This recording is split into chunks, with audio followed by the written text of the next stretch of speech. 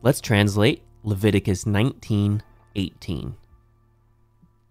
Lo techom velo tetor eth b'nei amecha v'ahavta l'reacha kamocha ani Adonai. You will not avenge, and you will not keep a grudge against the sons of your people, but you will love your neighbor as yourself. I am the Lord. Let's take a look at the vocabulary. So nacham, its root is from kom. In the cow, to avenge, but it's reflexive, so avenge oneself, and it's got the negative particle, lo.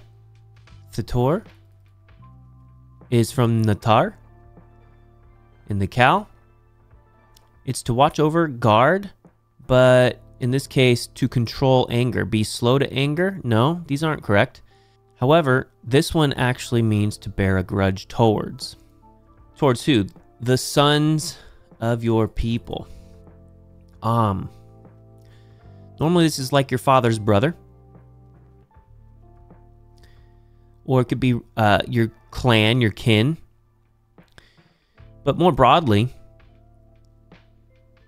means people. It means people with an emphasis on connections of kin and religious or ceremonial. And so in this regard, it means fellow countrymen. To love here is in the perfect stem, not imperfect like the previous two verbs. Why is it in the perfect? Well, that's because in Hebrew you can have imperfect followed by a perfect, and you'll end up translating the perfect like an imperfect. In this case, these are vav imperfects followed by a vav perfect. This creates when the perfect is used, an epexegetical with imperfective meaning. What that means is it represents, the perfect here represents an imperfective situation. This is looking at Waltke O'Connor's grammar. Within a single event. So what it does is it's either signifying future consequence or imperfective aspect. And so what we're going to do here is translate it not as a perfect, but as an imperfect. That means incomplete. It could be translated either presently or in the future. If you translate it with the future, it bears a sort of volitional force. That makes sense since this is a command. You will love instead of you have loved. You will love who or what? The answer is l'reacha. La here tells us the object of the affection. Okay, where is that love directed towards? It's directed towards the neighbor. Rea.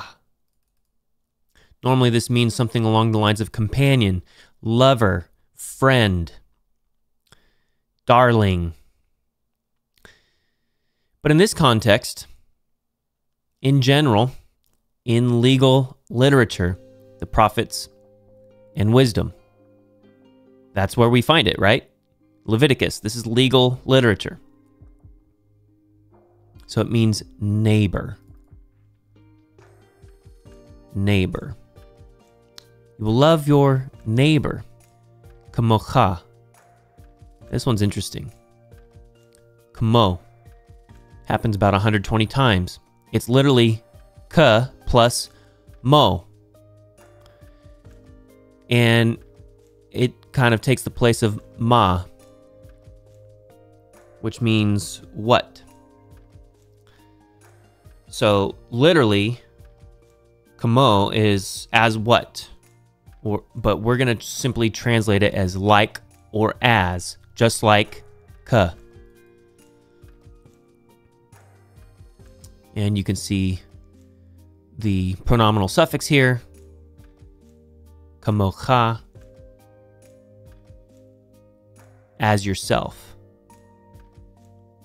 And then we have ani Adonai, I am the Lord. There's no verb, it's implied. Ani meaning I, Adonai here being Yahweh, the tetragrammaton. I am the Lord. You will love your neighbor as yourself. Why? Because I said so. Because I am that I am. This is what I want. This is what I want. You will not avenge or keep a grudge against the sons of your people, but you will love your neighbor as yourself. I am the Lord. If you found this video helpful, hit the like button. Otherwise, click on the links here for Greek and Hebrew lectures so you can learn or brush up on your biblical languages, and we'll see you next time.